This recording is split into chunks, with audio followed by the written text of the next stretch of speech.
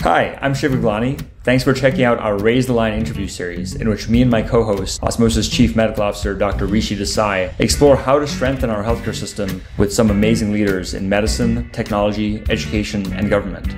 And they have some great advice for people starting careers in healthcare as well.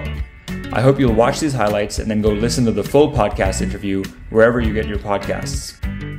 Hi, I'm Shiv Gaglani, and today on Raise the Line, I'm happy to be joined by Dr. Michael Gustafson, who's the president of UMass Memorial Medical Center in central Massachusetts.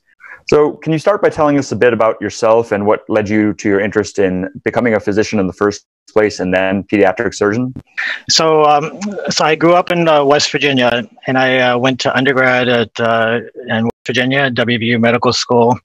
And my brother, who's 13 years older than I am, actually became a surgeon, ended up being the only pediatric heart surgeon in West Virginia. And so, and it spent 40 years serving the state. So it was always an inspiration to me.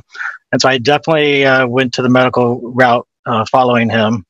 I loved pediatrics because it was really a chance to take care of little kids, do a lot of critical care and surgery. So I thought I was going to end up as a lifelong pediatric surgeon, but as fate turned out, I ended up doing hospital administration instead. What advice would you give someone, starting their career as a nurse or a physician, or wanting to work in healthcare at this point? I think for starters, I would probably give them the same advice that I would give a lot of folks that come and see me.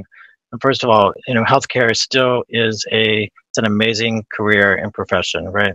In general, I encourage people to find some aspect of healthcare that they're really passionate about. And if they have that passion, they're going to be really successful, right? Because they'll be happy, and happiness fosters more and more commitment, and success will follow that. I think that it's more important than ever that we support young folks going into healthcare. This is a really difficult time to be signing up, because the risks seem much higher than in the past.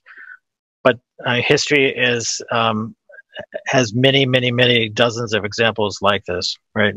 And providers have gotten us through every time as part of the solution.